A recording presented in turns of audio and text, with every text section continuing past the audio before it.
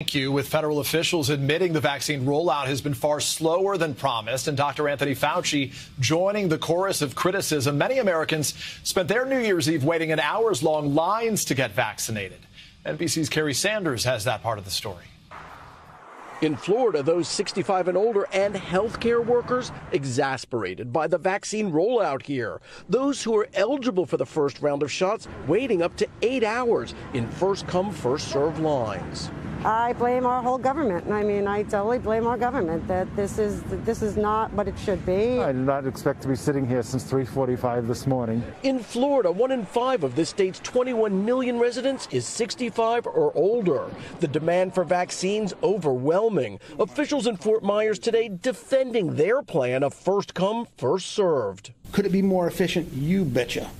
We're the first to admit that. It gets better every day, and it's going to be better next week than it was this week. Taking appointments with its own set of problems. In Fort Lauderdale, when Broward Health announced anyone 65 or older could get a shot, the phone lines crashed.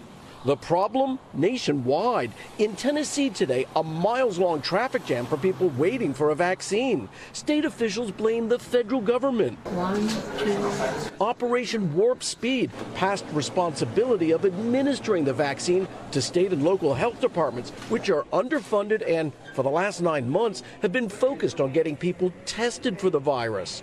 The former commissioner of health in New Jersey. If we're not able to get through that first phase as fast as possible, that's going to push the whole chain down in terms of time. And as we're seeing, every day means lives, thousands of lives. And in Wisconsin, a pharmacist fired and arrested tonight after allegations of intentionally contaminating 500 doses of the vaccine by taking the vials out of a refrigerator.